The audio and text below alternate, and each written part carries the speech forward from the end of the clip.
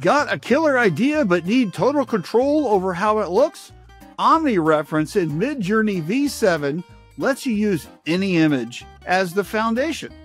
For example, here's a photo of me that I used to create these images with the OREF parameter. This is useful because you can shape your vision exactly the way you want. I'll show you how to master it, fine-tune your prompts, and get pro results. Let's dive in. First, what is an Omni Reference?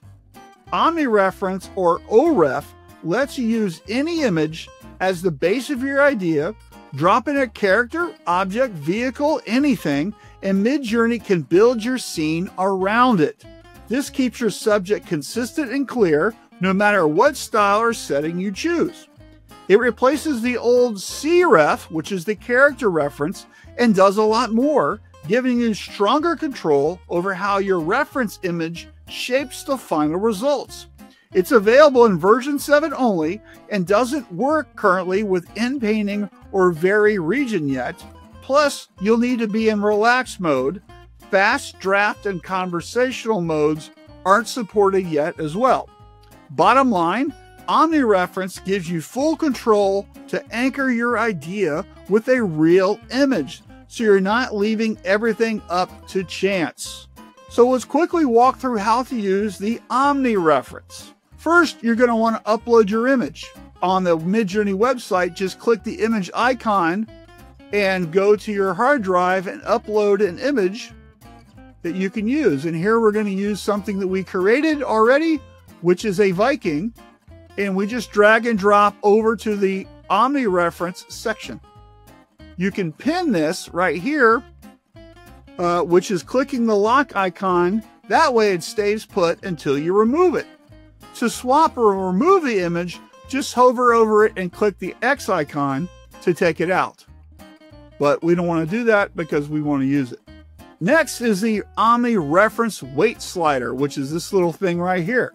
This controls how much influence your reference image has over the final result. You see the slider right next to the Imagine bar. This is set between 0 and 1,000. The higher the number, the stronger the image influence. I'll explain how to dial that in later, but now you know where to find it. All right, let's talk best practices. First, don't just drop an image and expect magic. You still need a strong text prompt to tell Midjourney exactly what you want. The image sets the foundation, but your text shapes everything around it. So let me show you how that works. Is we've got an image of a Viking. So we're going to say Viking, but we're going to make this a photograph, and we're going to do a corporate photography style, CEO type photography, ISO 100.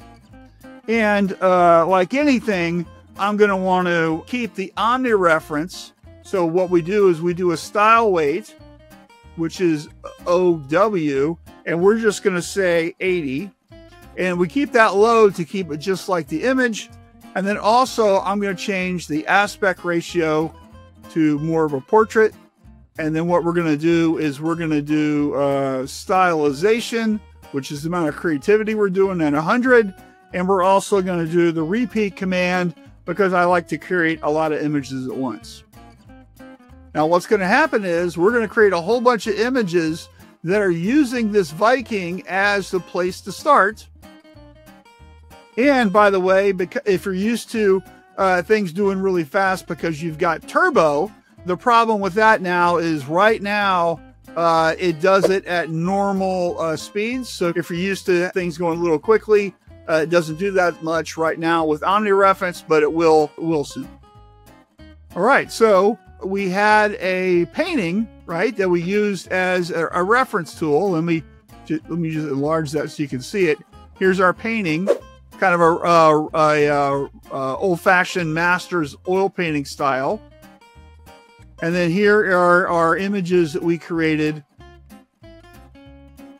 using our CEO portrait photography style.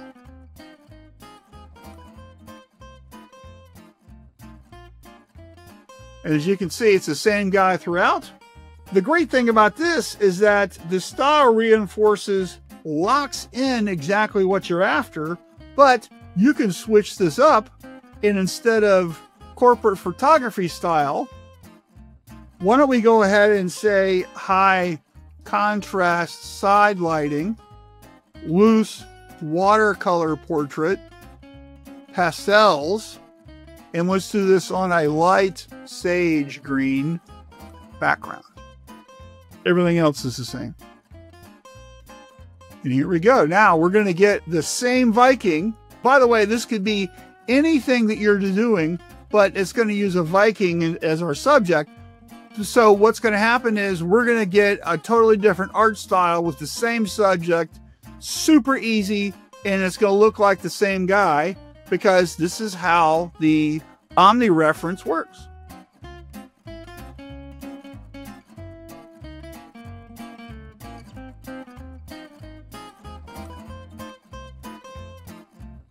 Amazing.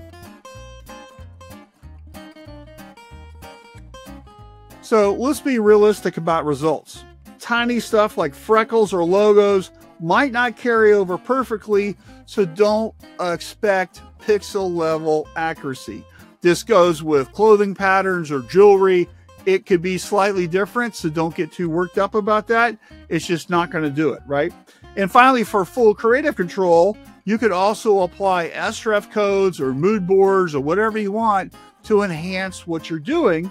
And that's how you can get pro level results. All right, so let's talk about some common issues. First, whatever you're prompting, right, might get blocked when you use Omni Reference. It's a new tool and they're kind of worried about it. So don't stress. If you do get blocked or some prompt comes up, you're not going to lose credits or anything. Just rework your prompt until you get what you want. And secondly, if you don't get the results that you want, you might want to check your Omni style weight. This is, if it's too high, your image might overpower the prompt. So try lowering the weight and be super clear in your text. And let's just go ahead and run some Omni weights that are a little higher, right? And we can do this with the power permutation, right? So we're going to do one at 40, we'll do one at 400, and we'll do one at 1,000, just to show you. So here's 40, here's 400, and here's 1,000. Notice the art's a little different. Things are just slightly different between these, but it's the same guy. So you might want to experiment with this just to see kind of what you get. Last point I want to make here is that the Omni Reference only takes one image. You know, your other image prompts and style references, you can have multiple images here, but this only uses one image here. So if you're trying to get something super complex, maybe it's got a lot of people, you might want to put an image with all the people in it to see what you get. You're going to have to play around with it and have some fun. So this is really great to keep a character consistent across multiple scenes, which is perfect for comics, children's books, or even brand mascots. It's also great for dropping in product shots into stylized settings for killer marketing images. How about building custom merch mock-ups, like putting your own designs on shirts, hats, or packaging? And finally, you can maybe try it with creating a custom pattern and apply it to products to iterate or create a brand merch line. Basically, you've got a clear subject and a big idea. Omni Reference gives you the control to pull it off. Now it's your turn. What's the first thing you're going to test with Omni Reference? Drop it in the comments. And if this helped, hit like and subscribe for more Midjourney tips. Check the links below for deep dives on style references and mood boards. See you next time.